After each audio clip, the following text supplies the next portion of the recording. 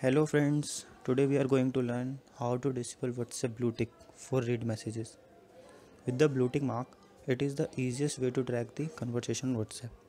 For privacy, if you want to hide it, you easily disable this feature by following some simple steps. For this, first go for the WhatsApp,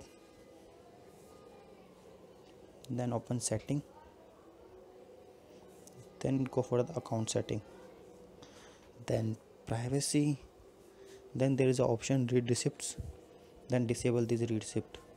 After doing this, when you read your messages, the sender will not receive a blue tick. It will same green color. That's all. Hope you learned something new with this video. Thank you.